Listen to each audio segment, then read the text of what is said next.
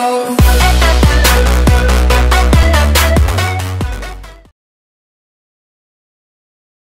And welcome to ZealPlex, and today I'm going to show you how you can convert your text into voice.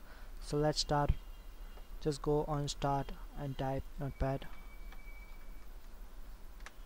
After opening the notepad, I'm giving this file, it will be in my description.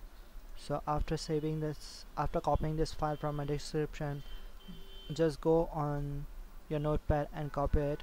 After that, file, save as you can see that nothing is there on my desktop. So we are going to make an application. It will be below this ice video to file, save as, and I'm going to say text to voice, and as usual it is going to give me .txt, but I'm going to bps save, and this is the file which we created. So I'm going to double click on it, and this is the file. So I'm going to say minimize this. I'm going to say welcome to my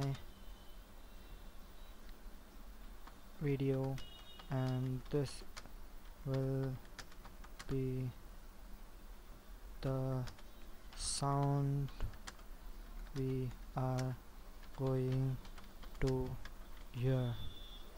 So I'm going to say okay. Welcome to my video, and this will be the sound we are going to hear.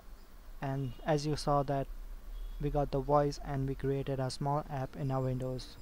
Thank you for watching. For more videos, subscribe to my channel.